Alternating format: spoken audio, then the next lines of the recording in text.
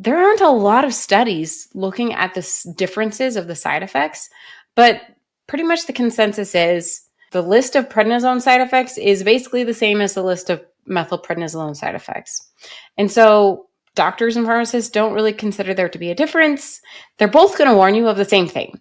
And those include up to 150 side effects, with the most important that you need to know about, including weight gain. Weight gain, metabolism changes, blood sugar changes, weight gain to the belly and the face that becomes moon face, bone loss, such as compressed spine, fractures, needing hip replacement, mood changes, depression, anxiety, psychosis, insomnia, heart rhythm changes, eye changes, and on and on.